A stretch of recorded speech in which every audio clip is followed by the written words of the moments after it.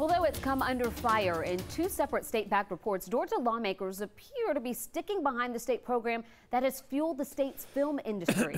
Yet a film industry insider says the state may need to pay closer attention to how the state tax credit is used. 11 Alive's Doug Richards has more. Jennifer, the film industry tax credit has had pretty firm bipartisan support at the Georgia Capitol. If there are big cracks in that support, it's not showing yet. The state audit says Georgia's tax credits for filmmakers are the most generous in America. The question now for lawmakers is whether they are too generous or too easily abused by filmmakers. The audit shows filmmakers got millions in tax credits for ineligible expenses, including for work done outside the state or for expenses unrelated to film production. The audit says the state should pay closer attention.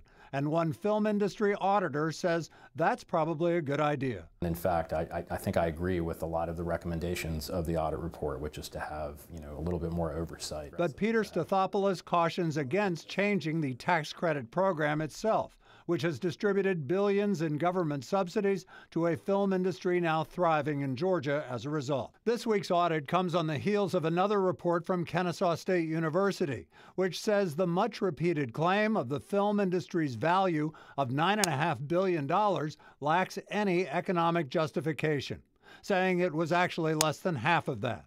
Instead of creating 92,000 jobs, as the state has said, the KSU study says the actual number is about 1/3 of that. There are some valid concerns about how the taxes are collected, how it's recorded. Democrat Terry Anulowicz is among the lawmakers, saying Georgia's film industry has become too important to disassemble based on flawed execution of the tax credit. Republican Steve Gooch agrees. If there's indications of fraud and abuse, and you would address those issues first and not overreact by repealing the entire tax credit. Earlier this week, we talked with State Senator Lindsey Tippins, who told me that he thinks that the state needs to take a cold look at the film tax credit in light of a tight state budget. Legislators are expecting auditors from Georgia Tech to deliver another report on the film tax credit in the coming weeks, Jeff.